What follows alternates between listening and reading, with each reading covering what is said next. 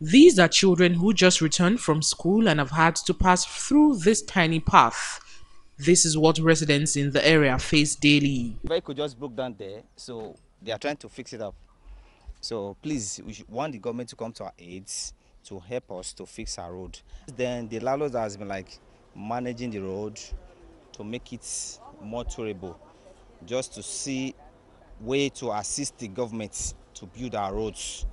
Iyase Street, Alagodao, Ese Egwasa, all around Second West Secular are in a deplorable state. This has been caused by flood. When it rains, they say it's like a forced public holiday as they are restricted to stay at home. No road through which to go about their duties. We beg government, make them come do it for we. Because the road is bad. It don't begin to damage our vehicle. They spoil our motor.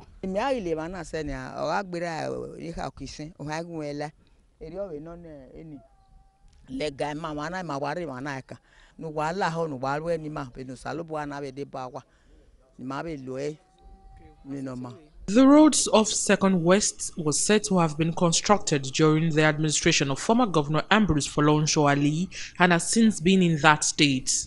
The flood problem made landlords of the area to officially write to the Ministry of Environment for a solution, which came forth with a favorable response. But work appears to have been abandoned. We are tired. You hear me? Tenants are running away.